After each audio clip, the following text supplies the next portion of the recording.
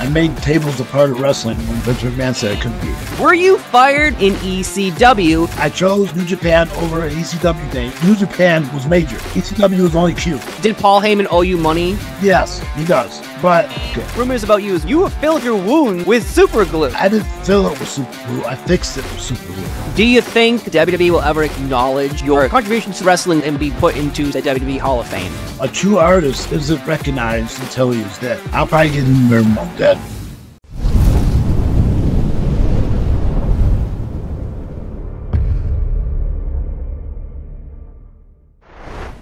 What's going on, wrestling fans? It is I, Steve Fall, and welcome to 10 Count right here on Wrestling News Co. On today's edition, I'm talking to the man that I believe brought tables into North America, but we'll find out today. It's Sabu. How are you today?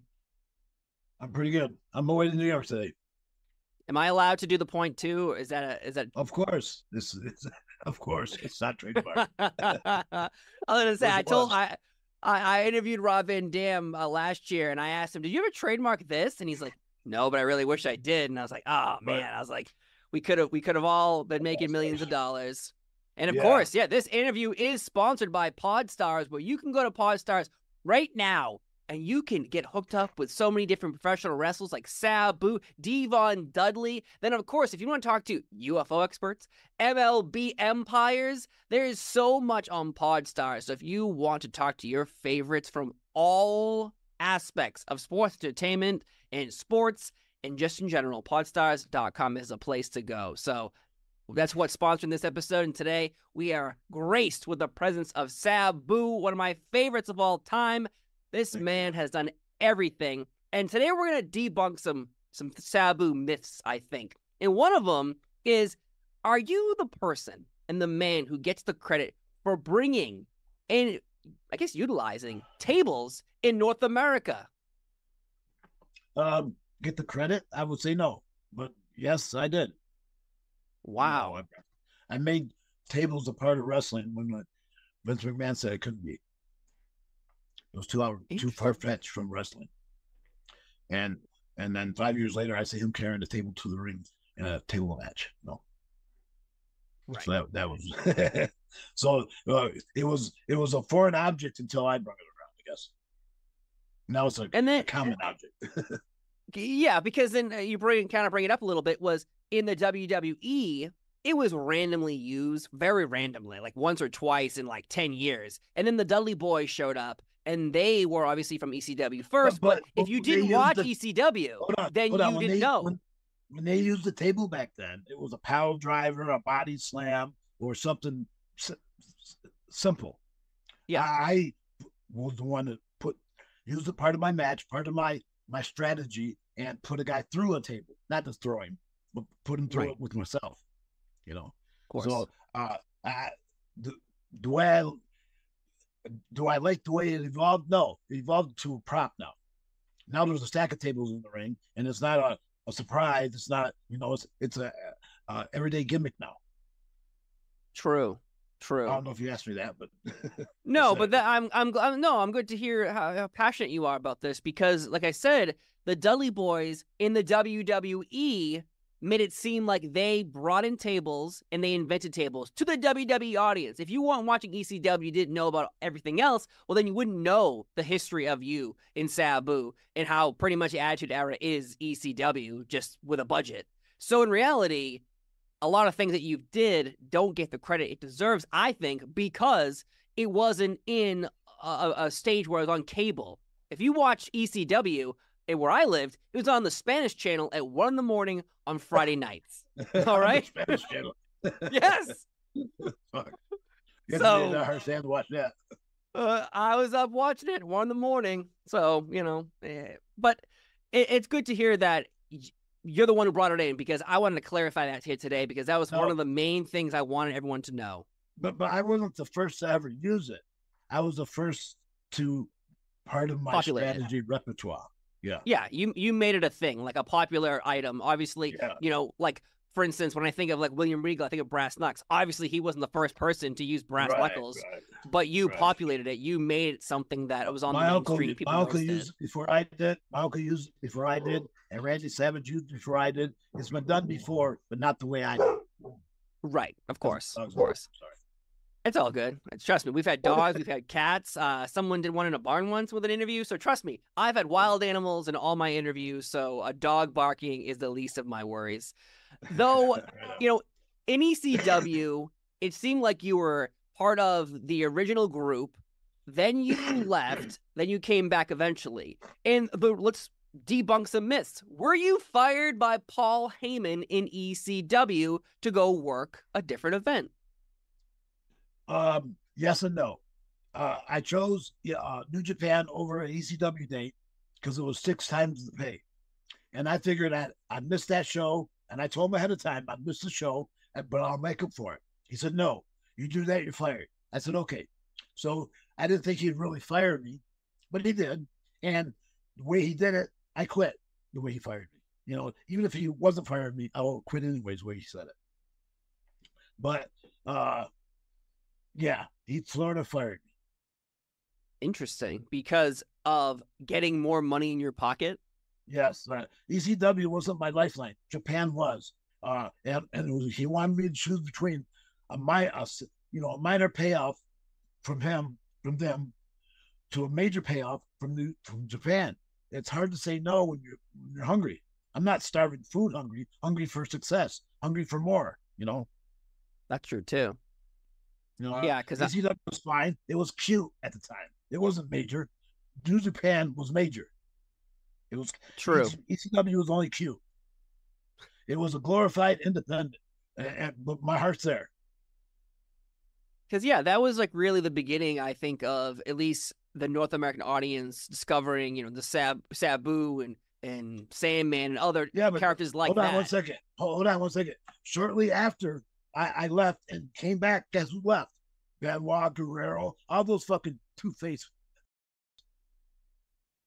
And why do you think they left, Malenko, they all motherfucking. But they did the same thing. New Japan and All Japan, WCW. New Japan and WCW, they did the exact same thing because it was better for their life. Right. But my did I got motherfuckered. And why do you think that is, though?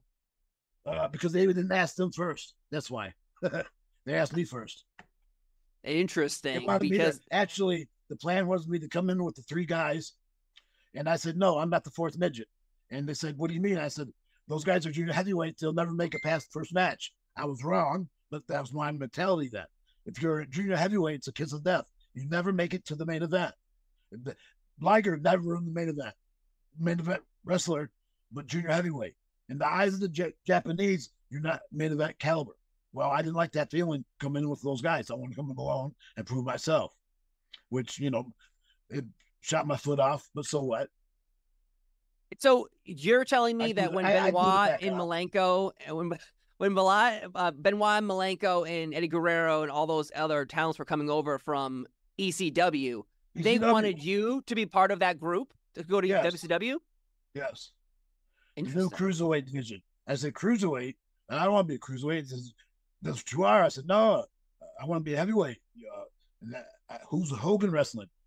His opponent is picked for the next 2 years. I said, okay, Sting. His opponent picked for the next 2 years. And I said, well, fuck it then. Now, then Paul Heyman, Paul and Todd came to me and said, will you do a run-in? Because we're losing the building because they set it on fire the month before. Terry Funk and Cactus Jack set it on fire the month before. So the commission was going to kick them out unless they got me. So I came in for one night, the lights out, lights on, plating up. That wasn't a true jump. That was just an appearance. Nancy and everybody else told Kevin, and then Kevin Sullivan, and that told Bischoff and all that shit. So they fired me, and I quit at the same time. I didn't want to be there anyways. Interesting. I've never heard that part of that story. I didn't really jump to the ECW. I did an appearance because WCW wasn't paying shit, and they would not negotiate. They wouldn't budge. But you had a contract with WCW when you made an appearance in ECW? No, I wouldn't sign it. I had a contract unsigned. I wouldn't sign it. Interesting. You're only there for a little while. 3 months. Wow. Yeah, because the big moment for you for WCW is you're on Nitro and you put, I think it's Alex Wright through a table and you win the match, but then you were disqualified. I had a fight like hell to get that in. And I didn't want to get it in. I wanted it part of the match. And they said, no, it's too far fetched. Then they hire Public Enemy, who are ridiculous. You know, the way they did it was comedy. Look like the Bushwhackers. Yeah, good old Bushwhackers, licking people. You can't do that anymore, can you? No. God, if I was ever sitting in front row as a child, I'd be like, back away. Please do not lick my face ever. I don't know where your mouth's been. You know, who knows? I never licked nobody and never spit on nobody. I try not. Good to hear.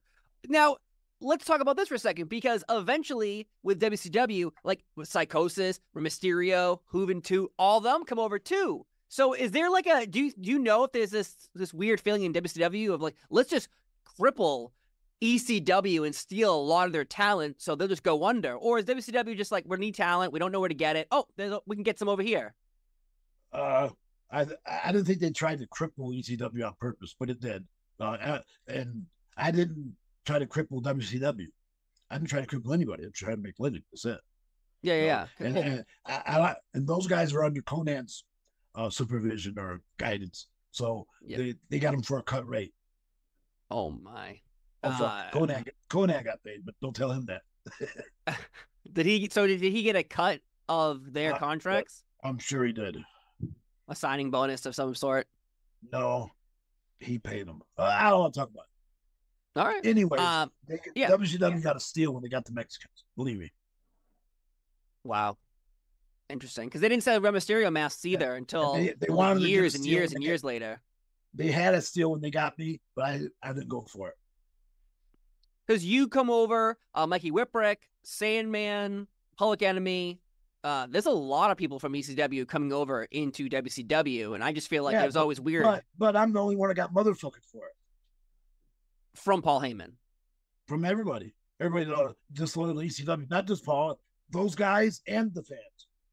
Now, why do you believe that? Because of they think you were like the face of ECW, so how could you do that? It wasn't their life. They weren't asked. You know, what can I say? You know, right. I can't feed the world. I'll try. Hey, man, you do whatever you can. A lot of people made a living off my back. Believe me, I'm not that naive. Of course. And now, your time in WCW, are you ever interacting with Hulk Hogan at all? No. He never said anything to you? No. And when they had Sabu chants, they died him down on TV, so they weren't louder than Hogan's. Especially Chicago, my last match there. I did a Chicago one, and the people were going nuts for me the whole night, and barely for him. And they said, that's not a good thing. The boys said that. The boys told me that. I said, fuck, I thought that would be a good thing. And it wasn't. They didn't offer me no more money. The contract was two dates a month, $1,000 a shot. What the fuck? Actually, not $1,000 a shot. It was $500 a shot. So I'd make $1,000 a month, and I can't take independent bookings. And I go, well, the schedule's great, but the payoff is the shits. Let's talk. And Bischoff said, take it or leave it. We don't have. What people think we have money, we don't. And I was thinking, I know you don't. Turner does. It's Turner's money we're talking about, not yours. But it was his budget. Yeah, it's come out over the years because there was a lawsuit against WCW what each wrestler made. And I'm not disparaging anyone's names, but for instance, Macho Man's brother, who's passed away, Lenny Poffo, made $200,000 a year. Do you know how many matches he had in WCW? Zero. Wow. Zero. Wow. And that's come out over the years ago when the lawsuit came out, so the contracts were exposed, and so you could see what everyone was making. Wow. And so, you know, you hear that story, and you're making $500 a pop off appearances, and they won't even give you independent dates. See how that came about was Kevin Sutherland called me and said, how much will it cost for you to do my first Nitro? I said, I can't book. He goes, how much for second Nitro? I said, you don't have to pay me anything. Just put me over. We've got to pay you something. I said, okay, $500 and we'll talk. He goes, okay, $500. Boom. And then Bischoff goes, you got what you wanted. I said, what did I want? 500 a shot. I said, no, 500 for that one Nitro. Then we talk. And he would not budge. So I no-showed him. And showed up for ECW, but not on purpose. I showed up for ECW because they offered me a lot more money than $500. Right. So the comparisons of making there's a book out there that has what Paul Heyman owed people eventually when ECW closed. So you're obviously getting paid more than you're getting paid in WCW, which is probably a myth to some people. So did Paul Heyman owe you money when ECW finally was over? Yeah, yes. But yes, he does. But fuck it. The ECW didn't generate money. It bled money. I understood that, but you can only go on so long with that. So that's why I tried to jump to WCW that time, because Kevin and JJ called me and said, "Come on in for a secret meeting," and I did. And I had a contract almost set, and I said, I'll take it to my hotel rooms and read it. And Kevin goes, "Read it, just sign it." It was a lot of money. And I said, "No, I want to read it. But what I really wanted to do was tell my mother first." But when I called my mother, she had a heart attack before I could tell her over the phone. So I didn't sign it. So I went home. And from the hospital, I called Kevin and said, I'll fax over that contract now. He goes, "Too late. We're already being sued." Holly already found out about it and threatened to sue WCW. So they stopped all communication with me. Wow. And it was for more than... I could have been retired by now. So really, Paul Heyman calling up WCW. Yeah, but I don't blame him for being pissed. But he actually took food out, not off my table. He took my fucking table. Right.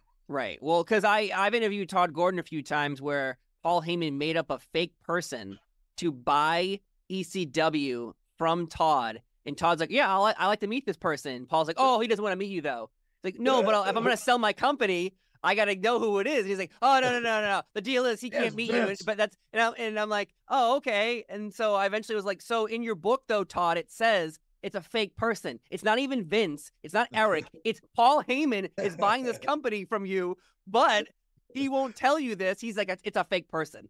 It's a person like Jack Smith. And so, a fictional person." And I was in shock when I read that in the book. So hearing these stories, it's like, that's funny. I'm not shocked. That's funny. It's crazy. When I read that book, I was like, "Oh my Lord, this can't be real," but it is. He told me one time the plane crashed with all the checks in it, so we didn't get paid that time. I said, "What about the cash? That was in there too." Oh, the gold bonds. Oh, the gold bonds were there too. All the gold, everything, the silver, that's so the gold. Funny. I'm gonna believe it. Oh my Lord, dude! I can't believe that. I've heard so many Paul Heyman stories from so many different people. But fuck. It's endless. We could be here endless talking about Paul Heyman. We're talking about you though, and this is one of those moments. I've seen the videos, I have seen the pictures, and I still want to hear your feelings about this. So you're in a no rope barbed wire match against Terry Funk, the ECW championship. There's no ropes. The ropes are barbed wire. Towards the end, you and Terry are so tangled up in barbed wire that they have to stop the match and cut you out. Tell me through that experience of being wrapped in barbed wire and you're just stuck. Like, you're there. You can't get out, man. Like, what's that experience like? Well, it sucked because I cared for Terry Funk, so I didn't want to hurt him. I could have got out. I would have hurt him, though. Hurt bad, hurt myself bad. But that was wasn't supposed to be the finish. That was a 1, 2, 3. He couldn't kick out, and yeah, I don't know what to say. I didn't. I could have probably got out forcefully, but if I did, it would have hurt him more. Wow, it's the images are just grotesque to see you all wrapped up in barbed wire. My early barbed wire matches, I used to fall into it and rip myself out of it and left gashes on me. Then I figured out it's not so wild at it. It only leaves holes, and scratches. Holes and scratches hurt, but they're not as bad as fucking gashes. Right. And so in this match, though, you have, if I'm correct, a 10-inch gash open up.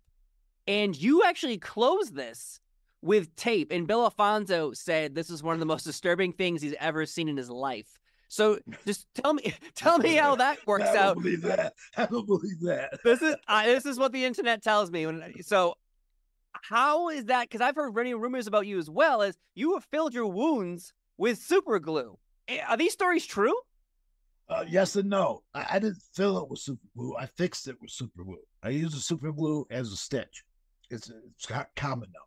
And yeah, I had a 10-inch gash where I taped up my arm in the ring during the match. Yeah, but I had it But sewn up later in the dressing room.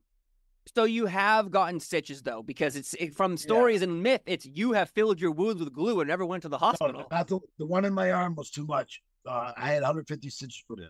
Uh, I tried gluing it, this wouldn't hold. But almost every other one, I put glue to hold it, and it somewhat held. And Glue and tape are necessity. so so all the stories of Sabu closing all of his wounds with glue are true. No, about 99% of them with glue. All of them with glue. No, I had a couple. Not just the I went one. to the Yeah, hospital. man. I went to the hospital once. For the for well, yeah. Didn't Chris Benoit also break your neck? Well, I broke my neck in a match with me. Didn't break my neck. I don't give that much credit. But I broke my neck during the match. Yes.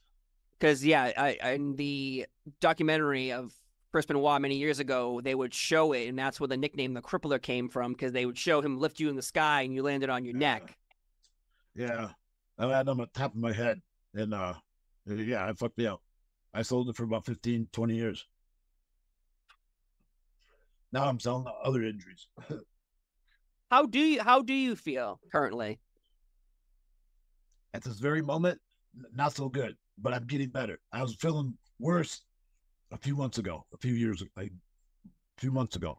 I'm feeling not that good right now, but it's getting better. So when you wake up in the morning, I got a bad shoulder, broken back, and a bad knee. So it's three major injuries at the same time. So that kind of sucks. Usually it's one or two at a time, or you get paid. You know, when you get paid, it don't hurt as much. I guess, but still, man, you having your neck broken, closing gashes with glue, taping up huge gashes, getting tied up in barbed wire. When I broke my neck, I wrestled 2 weeks later in Japan for 5-week tour in Japan. 4 weeks for FMW, 1 week for Japan with a broken neck. How does someone physically do that?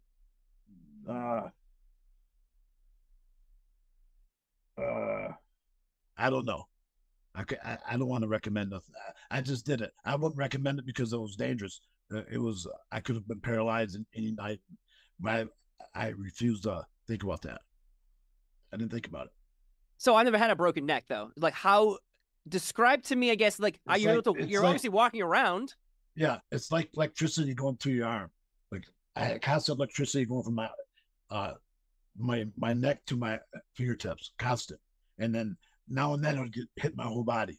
But mostly it was only my arm, my neck and my arm. But when I wrestled, it didn't bother me that much. Afterwards, yeah, it was kind of my whole body was feeling weak and shit. It was hard to recoup, but I did because I had to. You know, my uncle's there.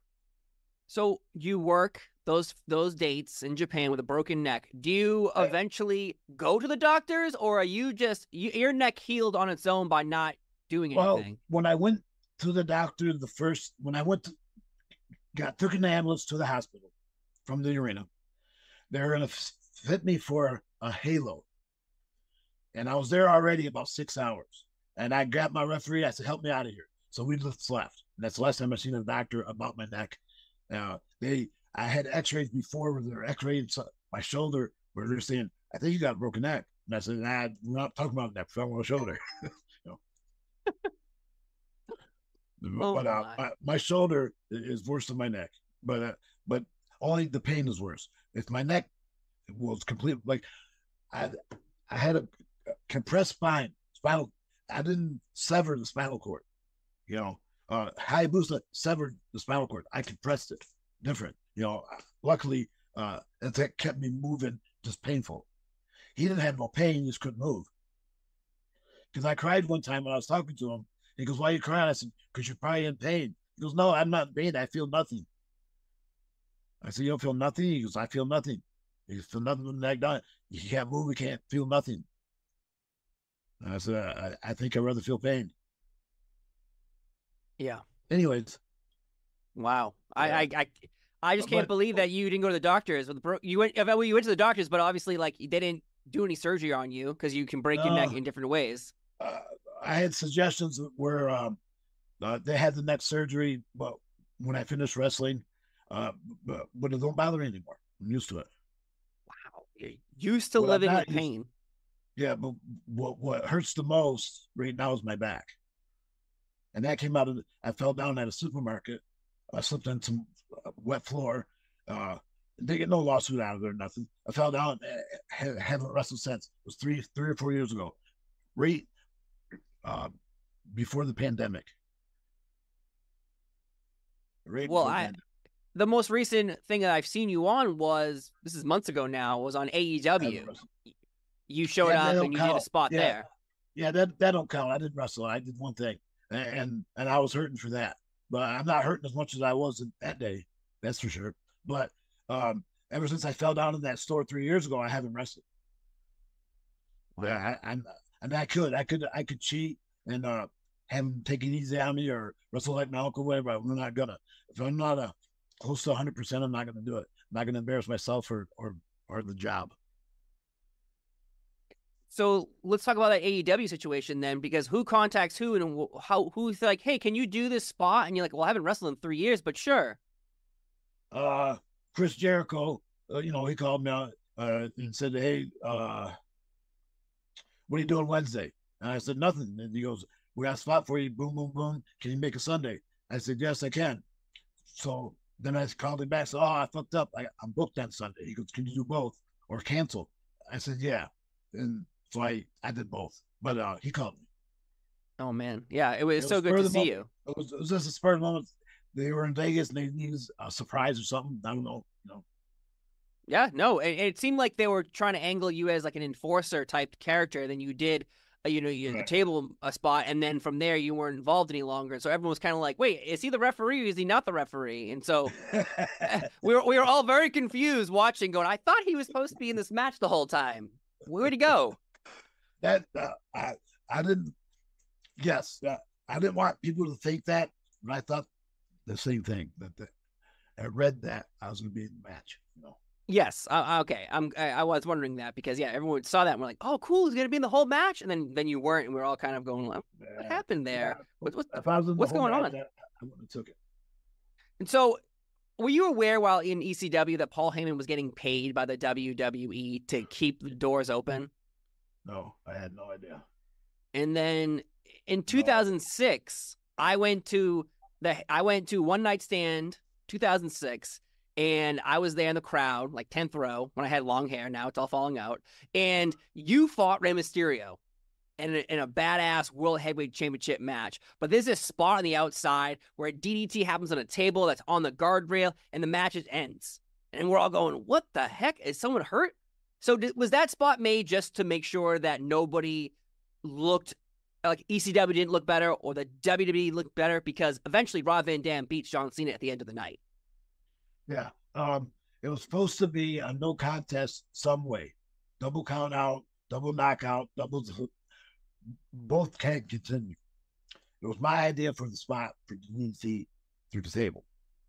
It looked like a double knockout and it's stiff. Yeah. Yeah.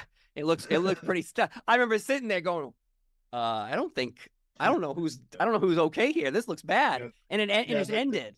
But they planned it for that. But then Vince said behind my back that I was too dangerous and he might wrestle Mysterio. Oh. Like he acts like I can't change or tone down. They act like it's a machine or I'm a machine. Can't listen to reason. Well, interesting he says that because eventually you do fight John Cena on a pay-per-view. And so if he doesn't trust you with Mysterio, why would he trust you with John He Cena? didn't trust me again. After that, I gave him a black eye, and he was pissed about that because I gave him a black eye on accident. He gave himself a black eye, I should say. So was Vince upset with the black eye, or was Cena upset with the black eye? They both were.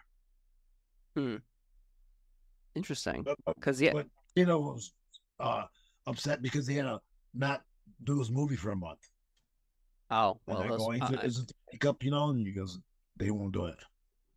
Well, I'll to be honest, John Cena does great movies now, but in that time frame, they weren't that great. So he can be Yeah, upset about his movies. it's not my fault.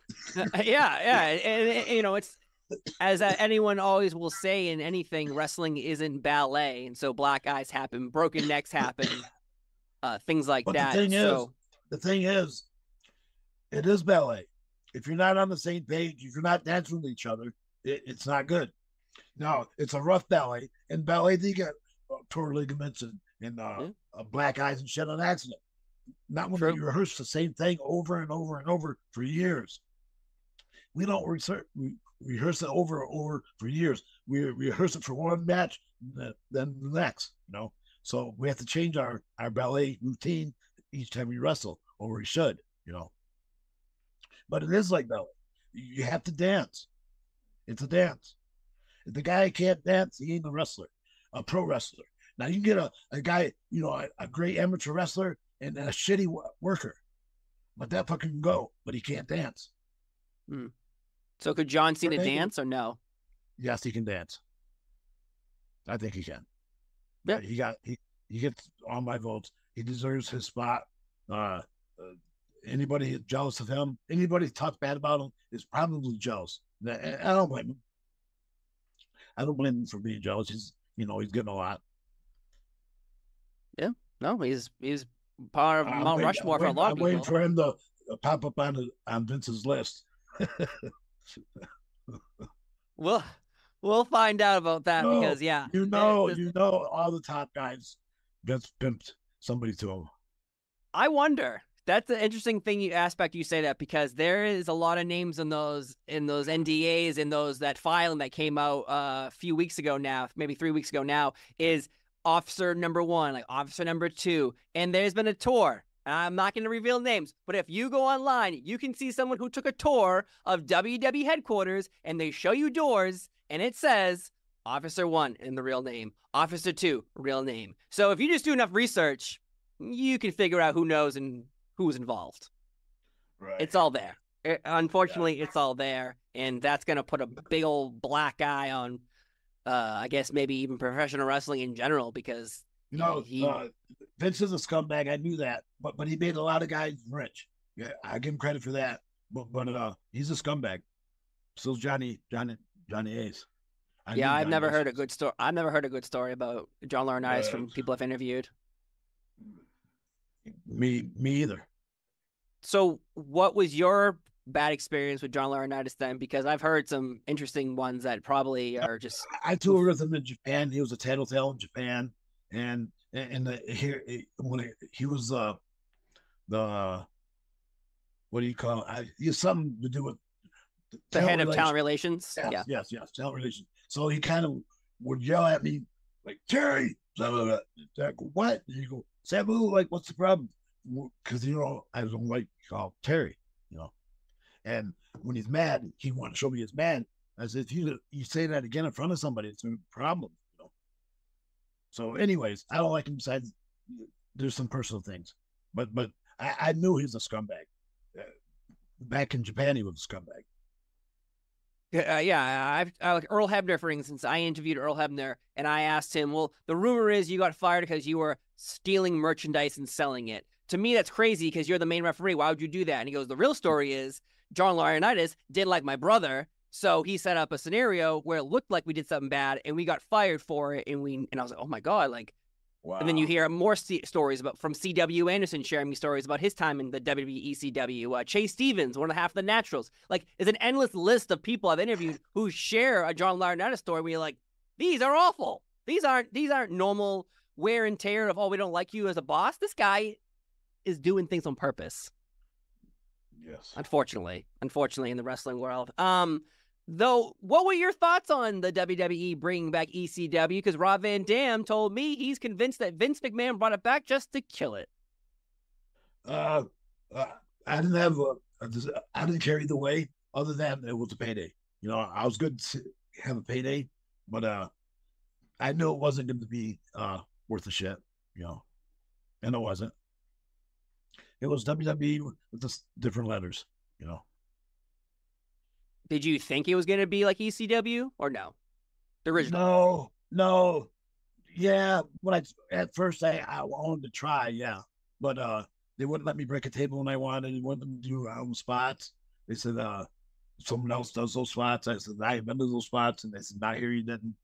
And each night I get scolded by somebody for stepping on somebody's toes, which I they step on my toes, you know.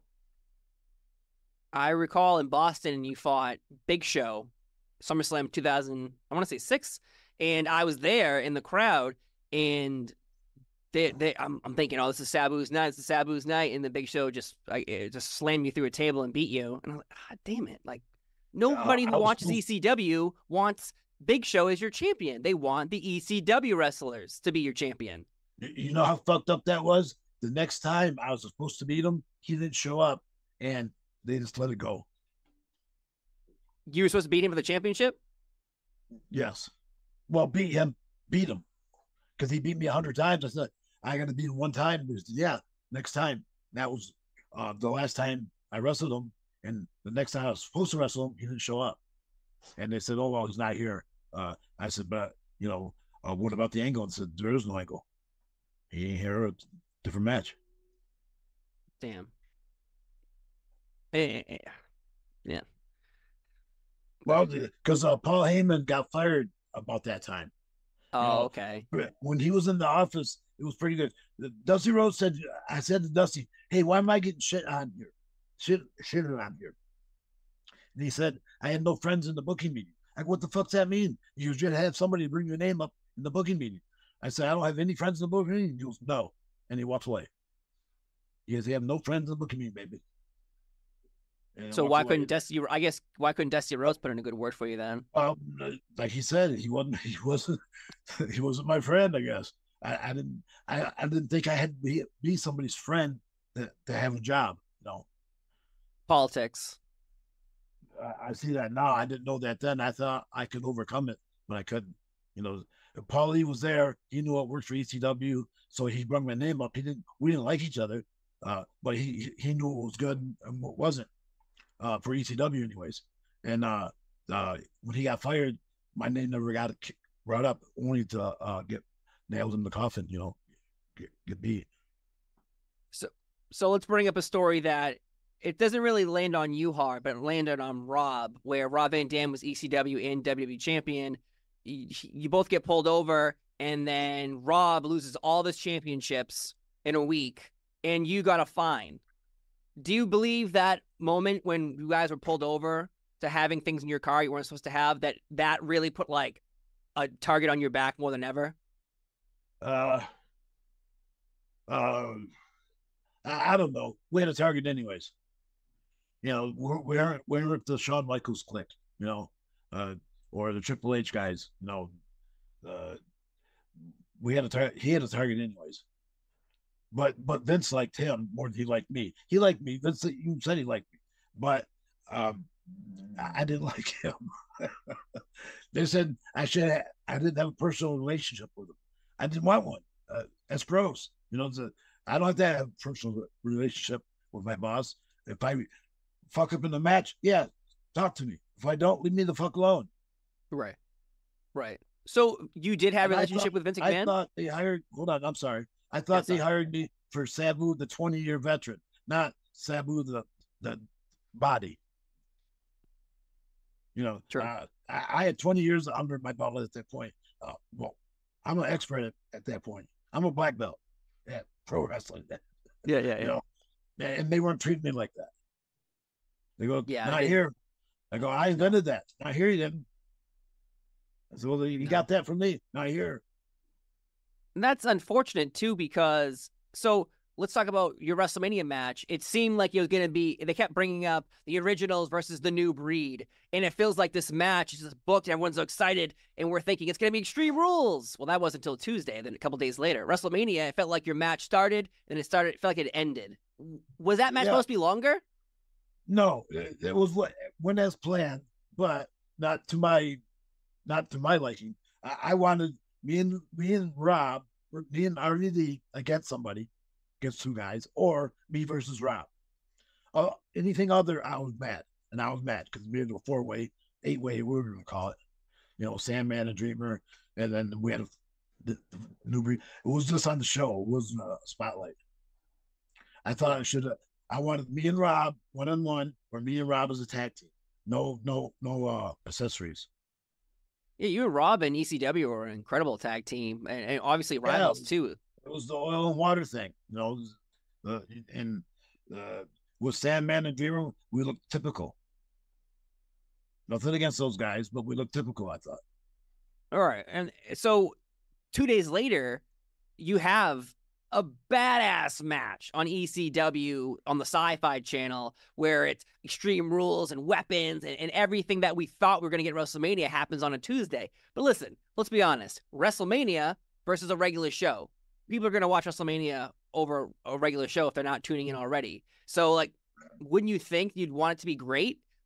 Yeah, but maybe they're worried about you stealing the spotlight. I'm not going to say that, but I wondered that too. I don't know. I don't know. Yeah, you're right. We had a killer match the next day, and it didn't mean shit though. Unfortunately. But I think one of the people that always attached to you is Taz, and heading into like the first ECW pay-per-view in '97, the rivalry is continuing on for like 2 years. You guys didn't have this battle until the pay-per-view finally happened, and then you're on Raw. You're jumping off the giant Monday Night Raw sign on Team Taz. Like, there's so much building to this. How is that? Because that's your first feeling of we're on ECW, we're on pay-per-view, I'm fighting Taz. You and Taz sold this event. Other matches are on there, of course, but this rivalry was the selling point. How did you get along with Taz? Because for years I've heard there was no friendship there. There was no friendship outside the ring before that match. No, there was. There was none a little bit before and none after. And then none recently, after. Yeah, not until the new ECW. So what happened after? He's never my kind of guy. He criticized me, I criticized him. Okay. And then I guess that helps. So it's rivalry on TV if people are thinking you guys really don't like. We had a real dislike. I didn't want him to die. I didn't like him. I like him now. He don't wrestle now. He's not competitive. Right. He's not bothering anymore if he can't wrestle.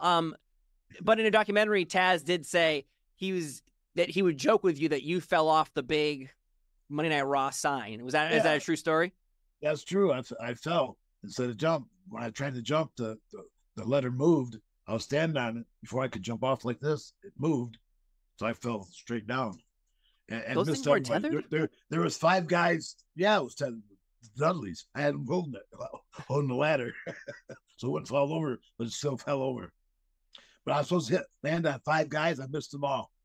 I hit one guy with my forearm, but they all fell down like dominoes. And I got up and the wind was knocked out about I was shit myself. And Patterson said to me, "You want to rehearse it?" I go, "Rehearse it. I'm a pro. Rehearse it." So what did Pat Patterson say to you after that? Nothing. Nobody's saying he goes, "That's what you wanted." It looked good on camera because you can't tell from the distance. I just did a belly smacker and didn't sell it. I did a belly flop. Oh my God. I wanted to sell it. Yeah. If you look closely, behind the R is Bubba and Dudley and Devon holding the ladder for me to climb up the R.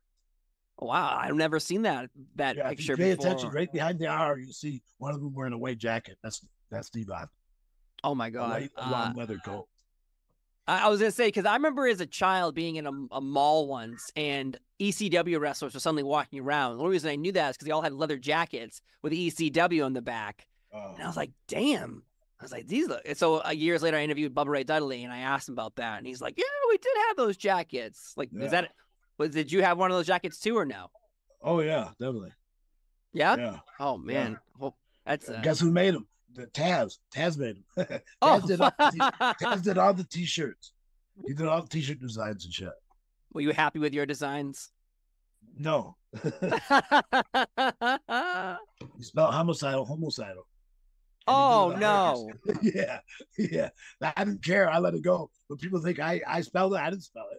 I can't spell it anyways. I wouldn't even Oh my tried it. god.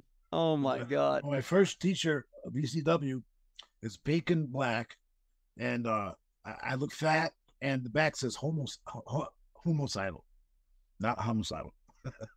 I guess many wrestling fans don't know how to spell because I don't think I've ever heard that story of. Did you know what's on the back of Sabu's shirt? You know, yeah. I get ripped for it today for it. You still get it? Oh no. Yeah, yeah. Oh my god, dude. I'm so sorry to hear that. Oh my god. I only made about 300 of those shirts. I wouldn't make no more. Oh man. So if someone has one of those shirts, it's worth money. I guess so. My sister's got one. I would check on eBay. Or one of those, conventions that sell T-shirts like that as well. Because there's many shirts like that. I'll buy them just to burn it. Oh no! Fine. Well, I know you'll be eventually. I think New England Fan Fest. You're going to be at a lot of different events coming up as well. I do a podcast every Tuesday on Twitch, a Twitch podcast. Oh, what's the link? Man, what are you? Can you talk about current events? Yeah. It's called Sabu Speaks or something like that on Twitch, whatever. And so, are you talking about wrestling? Yeah, it's only wrestling. So you keep up with today's everything that's going on in professional wrestling? But we talk about my wrestling. Oh, very good. Yeah. Certain things, I don't watch everything. I don't watch mostly anything really. Then why is that? I don't know. It's everything's staged and it's too much. And these guys don't know what it took to really be a wrestler, but it's none of my business, so instead of criticizing, I just don't watch. Of course. Yeah. And because obviously it's changed now. We're like, let's use WWE for an example. I had a guy say, I got this gimmick and that gimmick. I go, gimmick? I had no idea of a gimmick before I started. There was no idea. My uncle named me this. I didn't name myself that. You would have wanted to do something different. He would have still named me this.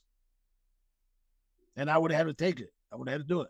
And I did. I was Terry Snuka for a couple of years, which I hated it. But that's what he called me. So you're supposed to be Jimmy Snuka's brother? Cousin.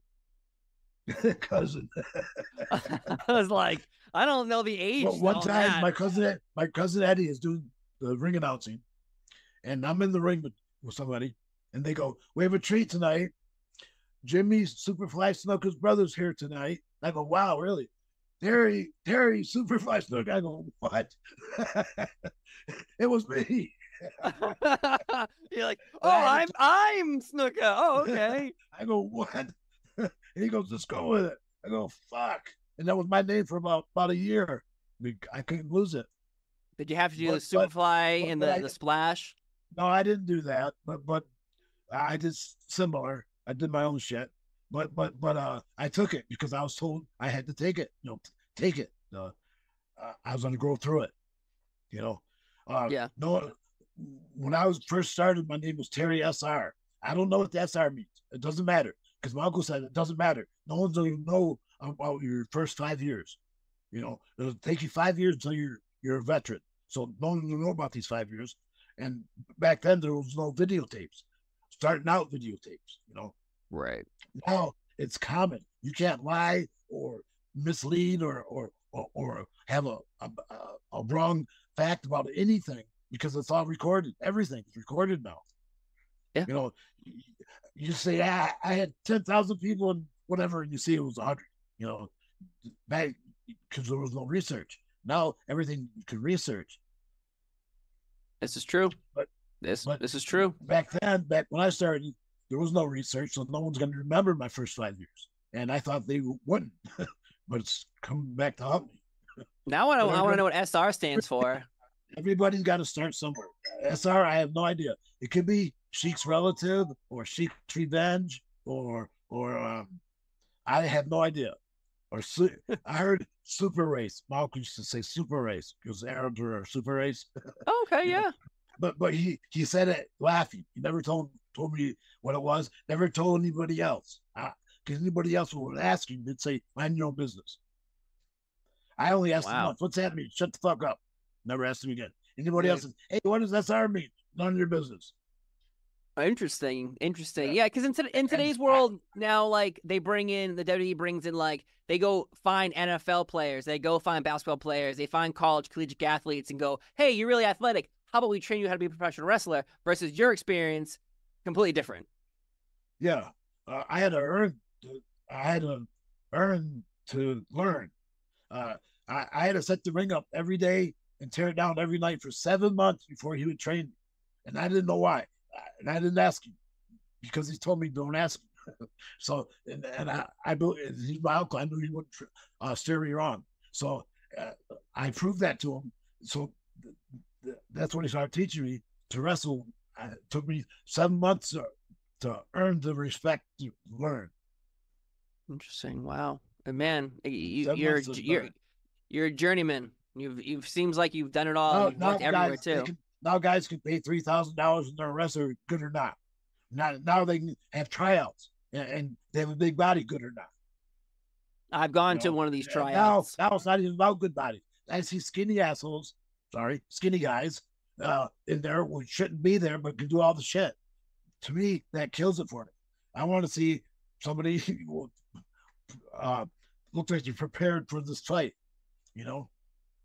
Do you think it's a look though? Like for instance, like you'd hear stories about like these guys are coming in, so they all have muscles and abs, and they can run. Abs don't mean fuck, but everybody should have muscles. Abs don't mean shit. That's a pretty man thing. I don't give a fuck about abs. Everybody should look like they're strong, even if they're not.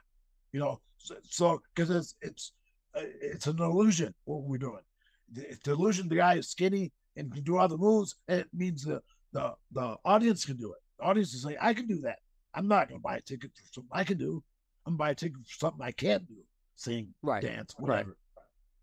And you brought up cameras too, how everyone can, no one can see your first 5 years. Now I can go and find anybody who's trainings, videos on YouTube or anywhere, or if they got in trouble, it's going to be in the news. We all see it. And then Twitter does its thing. And then suddenly that person's out of the company. With you and ECW, for example, I had to tape trade to even watch some of those special events like Holiday Bash or all these weird names, things. I couldn't find them because they didn't exist. I had to go find a tape trading website and dedicate myself into trading something else I had to see you, say, fight Cactus Jack, or you fight Terry Funk or Shane Douglas or whoever. Like, we didn't know there was drug use in the ECW locker room because there was no way to find that shit out.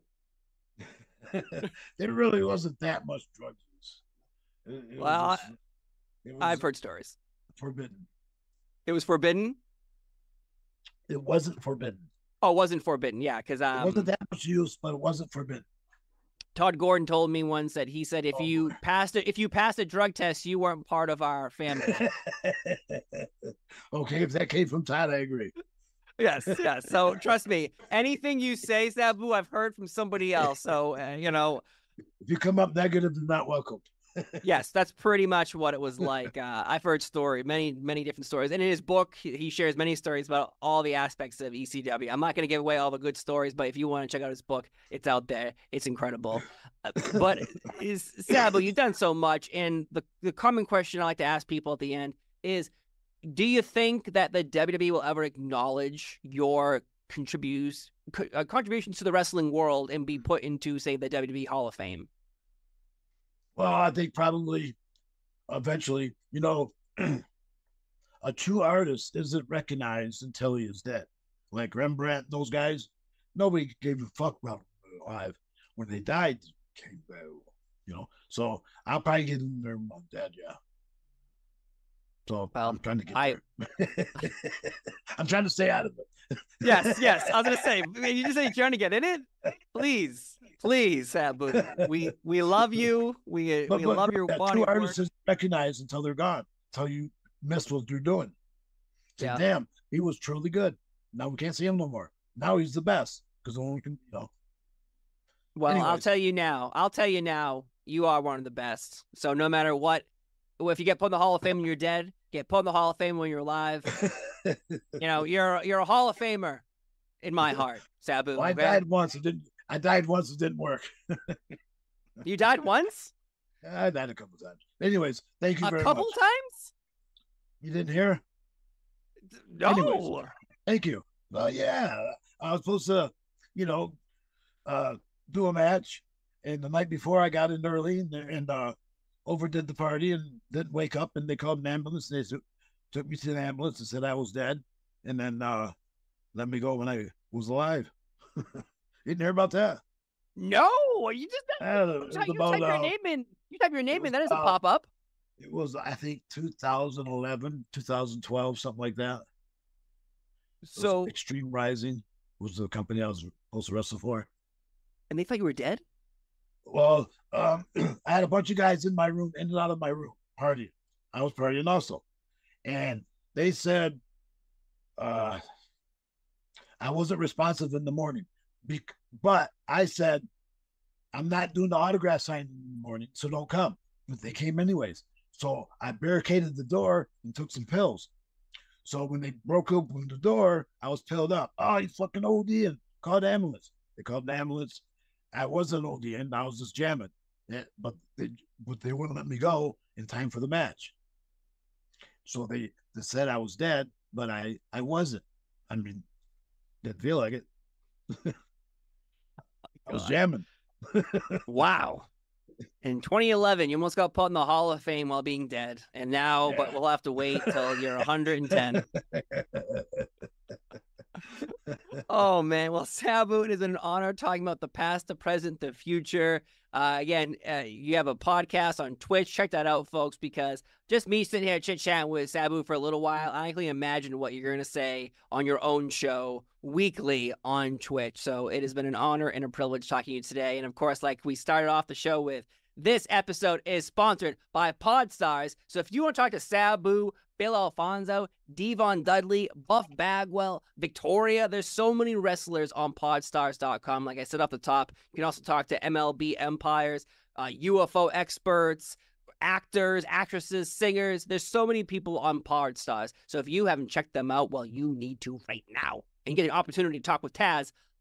Not Taz, he's not on here, but other athletes. I wonder if he was. I gotta check now. But no, there's so many people. There's so many people on there. But Sabu, it's been an honor and a privilege, and hopefully you go to the Hall of Fame when you're alive, not when you're dead. So because you've earned it. But thank you for being here in Tank Out. I'm Seafall. He's Sabu. Have a wonderful day, and we'll see you next time. Bye bye. Thank you.